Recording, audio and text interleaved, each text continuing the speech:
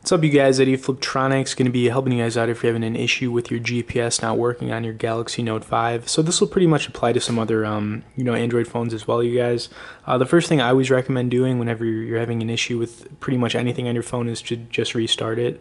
If you leave your phone on for too long, you guys, it could start overheating, and that'll, make certain apps on your phone not work correctly. Another thing you want to do after you try that is to make sure you have a good internet connection. If you guys don't, and you're dropping your cellular connection, it's gonna cut out on the GPS. So if you find that it's loading but it kind of just cuts out, that could be an issue. So I would double check that one.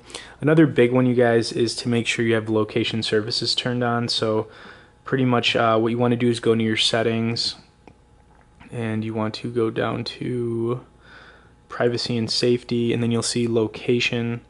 You want to make sure this is turned on, you guys, and then you'll see the location method right here. Just make sure it's on GPS, Wi-Fi, and mobile networks. If it's on Wi-Fi and mobile networks, then the GPS option won't be going.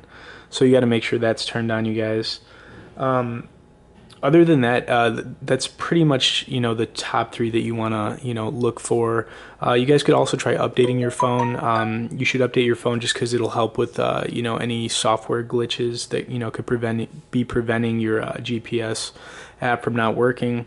Another thing too, you guys, if you're looking for a GPS like app and not to use the stock one on your phone, I wanted to recommend Scout. It's a free one, and I'm pretty sure it's got a ton of downloads on it. I've used this one on Android for a long time, and it's really never let me down. Here it is. So just type in Scout. It looks like it's got 5 million downloads on it, you guys. So it always works. I never have any issues with it. So it's a really solid GPS app, and like I said, it's free. And, it's just something you guys could check out if you're having some GPS issues, or if you just don't like the one that's on your Note 5. Anyways, you guys, please like this video, stay tuned for more, and be sure to subscribe to our channel.